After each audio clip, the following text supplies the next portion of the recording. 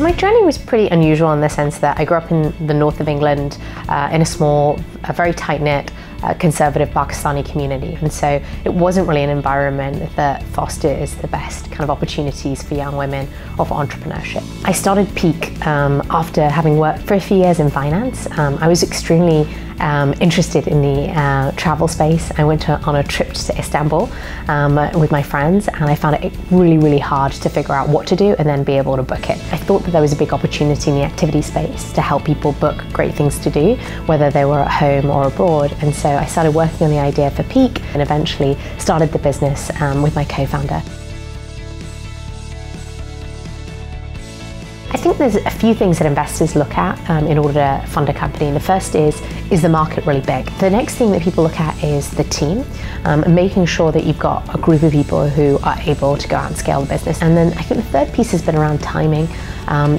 The market that we're in has really been offline. You couldn't book their activities in real time on their websites. And so what we saw was that mobile was going to revolutionize that, both because consumers are using their phones to find great things to do, but also because the tour operators recognized that they could use their mobile phone to run their whole business.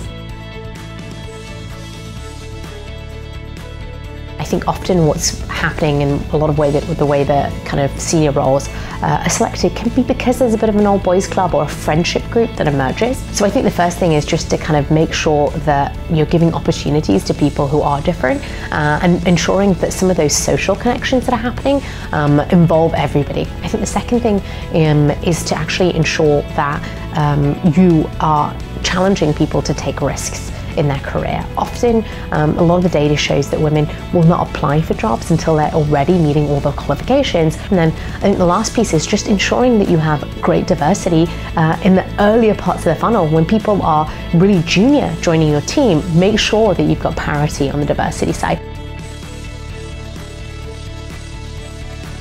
If you're thinking about being an entrepreneur, I think you've really got to make sure that the market, team, and timing is right. But beyond that, I think it's just to stay persistent. There are going to be tumultuous moments. Someone wants to leave the team, or you make big mistakes in the business. And I think it's really having the fortitude to stay through that and through the emotional ups and downs. I think that's a lot of the early stages of a startup are around being able to get through the survival moments and having that persistence and having that passion and confidence to keep going.